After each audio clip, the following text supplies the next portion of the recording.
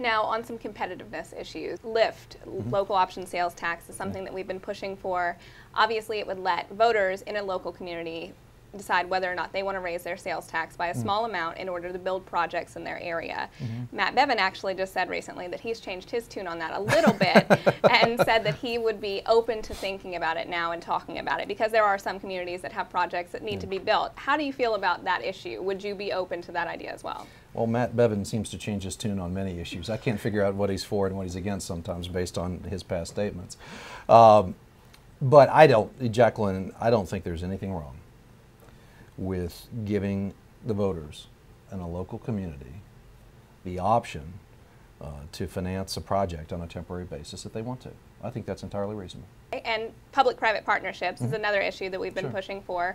Obviously, there's been some back and forth over the Brent Spence Bridge project, and that's what's really holding it up at this point. How do you feel about P3, and would you pass that kind of legislation? Yes, I support the P3 legislation. I support the P3 legislation that Representative Combs has put forward in the last couple of legislative sessions. I think it's, P3s don't work on every project, but it's an important tool to have in your toolbox in Frankfort when you're trying to get infrastructure projects done.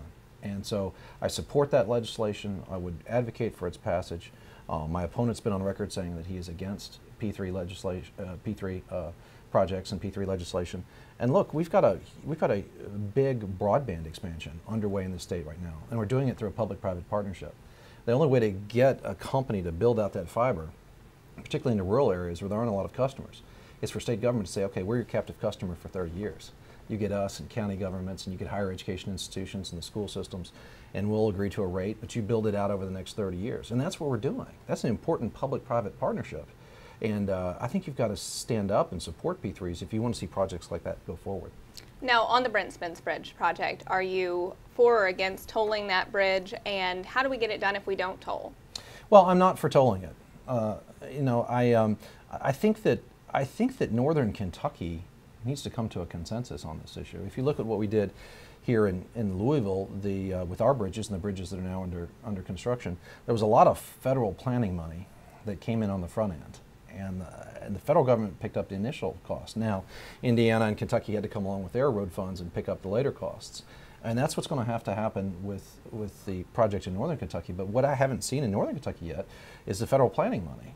And we've got Mitch McConnell on one side of the river, the Senate Majority Leader. You got John Boehner on the other side of the river, the Speaker of the House. Where's the federal planning money to get this project underway? And so Northern Kentucky has not reached a consensus on how they want to finance it. I'm going to keep my ear to the ground. If they want to come up with a financing plan, that's great. But we need to figure out where those two leaders are and getting some federal planning money in here so we can figure out what it's going to cost and how we move forward.